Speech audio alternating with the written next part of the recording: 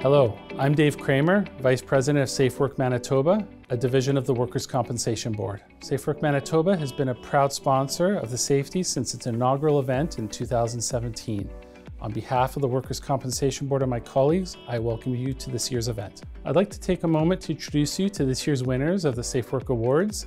They truly have made a commitment to workplace safety and health.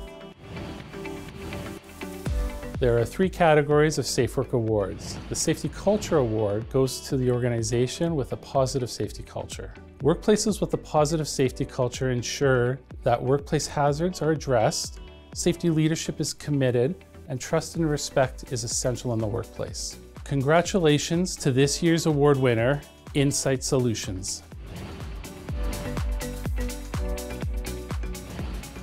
Our owner is very safety conscious. We have a safety meeting for our whole company every month, and I really think that gives everyone the opportunity to get the training that they need, but also have involvement, meet the team, be comfortable in their surroundings. We provide relevant safety training and slideshows, things like that, to really highlight important safety topics that are going on in our business today. With that, we try to make it really interactive.